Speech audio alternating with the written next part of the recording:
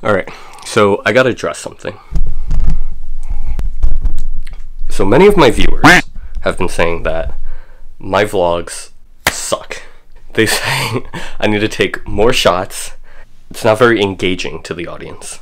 Some feedback that I got was that I should be using more B-roll and I should be taking more shots. So I didn't really know how to do that. So last night I watched a bunch of how-to videos on B-roll. So what these videos taught me was that I should be taking multiple shots from different angles of the same scene.